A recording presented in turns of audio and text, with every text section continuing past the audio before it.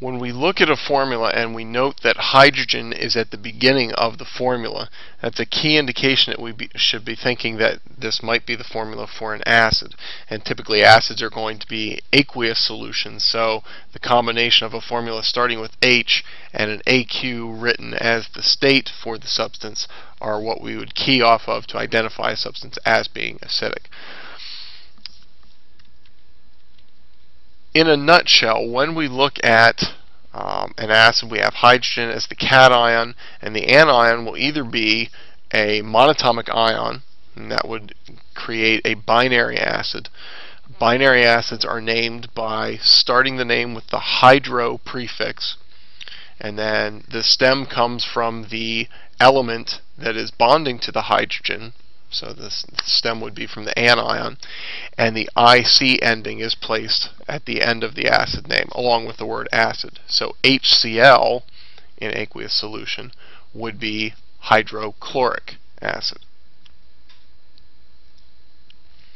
For ternary acids, acids where hydrogen is bonded to a polyatomic ion, the ending of the acid name is determined by the ending of the polyatomic ion's name.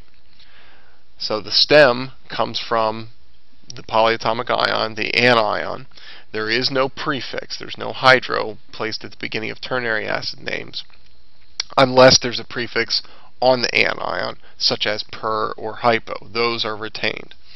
But in general, ATE endings change to IC, ITE endings change to OUS, and once again you tack on the word acid at the end.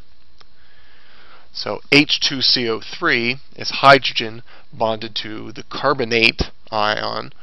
So carbonate ending in ATE, the ending changes to IC, and H2CO3 would become carbonic acid. HNO3, we see nitrate in the formula, so nitrate forms nitric acid. If we compare two of the chlorine ternary acids, HClO3, ClO3 being chlorate, that would form chloric acid, whereas chlorite, ClO2, would form chlorous acid.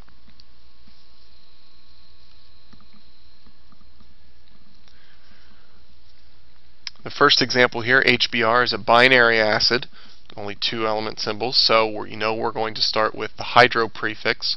Stem comes from the anion, which is bromine, and then we put ic acid on the end. So HBr would form hydrobromic acid.